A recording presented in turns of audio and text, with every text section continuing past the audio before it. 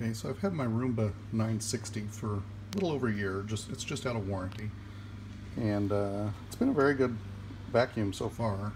Although just about a month or so out of warranty, it suddenly stopped docking when it was done cleaning. It would basically just hunt and hunt and hunt. That's what I did. I have a couple dogs, so the vacuum cleaner gets pretty dirty, so I decided to totally disassemble it and give it a thorough cleaning, because it does start having some issues when it gets really dirty. Basically, it'll build up static electricity during the winter and shuts down. I think that's probably just because of all the dog hair that gets in it. So what I've done is I've taken it apart, and as I was taking it apart, I found the front bumper, and I assumed that there was probably an issue with this sensor right here on the front not being able to see the docking station. So I started looking at it, and when I looked down in there, I could see that there was a wire on this sensor that was broken. So you can see that red wire right there is broken. The sensor basically just attaches. There are two screws that hold it right into this mount here, and this entire front unit, the vacuum cleaner actually sits, when it's upside down, this front unit sits like that, and the entire thing is just held on with 10 screws on this plastic clip right here. So basically you take out these 10 screws, lift that off, and then this whole thing will come loose. You'll need to take out the 2 screws right there that are holding the sensor, then this thing will pull totally away from the unit. And if yours is broken like mine, you can see that red wire needs to be replaced or fixed.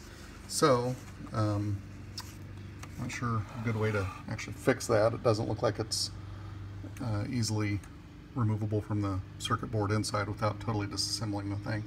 So I'm gonna take this into the shop and see what I can come up with. I may just be able to fix that wire. I may be able to get it apart and totally replace all the wires on that.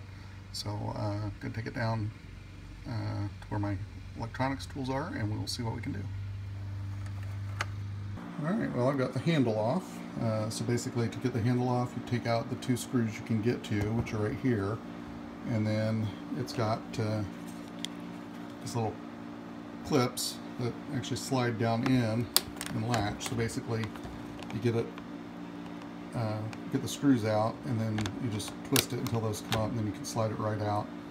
And I've also got some of the back bezel off, so that just actually just pops off.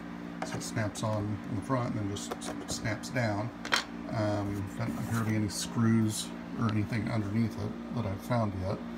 I haven't really looked down in those holes, but we'll see. Interestingly enough, when I pulled one of them off, there's a USB port underneath one of the bezels. And then another port that I noticed right back here, this rubber plug that actually is underneath the dust bin. You pull that out, and there's access for, it looks like maybe test, test terminals or something, where they plug in a test device. So, alright, well, I'm going to continue trying to disassemble this. Alright, so I've got the top panel off now. Basically, it just snaps on. Pull that off, and it will expose a bunch of screws that hopefully will let us get the rest of the top off. Alright, so I took all the screws on the top out, and here we have the guts of the Roomba 960, and it looks like this thing actually runs into this connector on the circuit board. So I should just be able to pull this out now and replace this wire, or as much of it as I can. Looks like maybe when that broke, it looks like it was getting pinched. That doesn't look like it's wear and tear. That just looks like it got pinched in something. So I'm going to see what I can do to fix that now.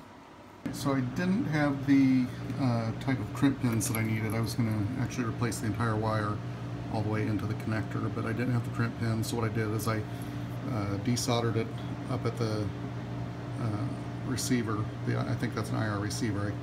I desoldered it up here at a heat shrink, just added the sectional wire. It should be back behind where that originally had the issue, so it should hopefully not be flexible, or not be flexing back where I've done the solder joint. So now we'll go ahead and put it back together and see what happens. So there it is, back together. So we will go ahead and see what happens. It should just hopefully dock over at the little docking station that's located over there. Before it would just wander around aimlessly because I couldn't find it. So let's see what happens.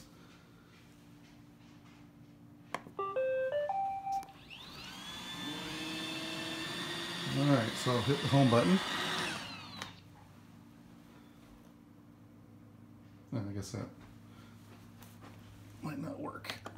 Alright, let's see what happens when I hit the home button. Should hopefully go straight to the docking station, line up, and dock.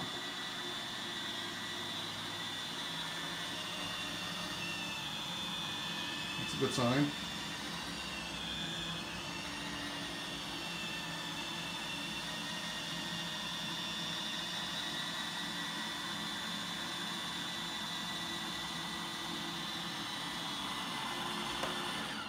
A success.